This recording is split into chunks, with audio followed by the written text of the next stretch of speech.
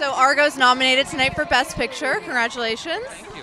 How are you feeling being here tonight with that nomination? Oh, it's like being a kid in a candy store. Yeah, it's awesome. Ben Affleck, your wonderful director. There's been a lot of talk around the fact that he got snubbed in the director category. How are you feeling about that? Ben who? No, right? Listen, you know, he's a producer on the film, and he's nominated for Best Picture, so can't complain about that.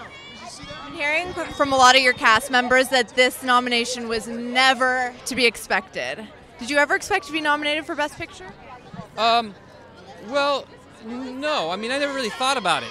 You know, when you're making a film and you're working on it, it's kind of the last thing you think about. But I'm thrilled that we are.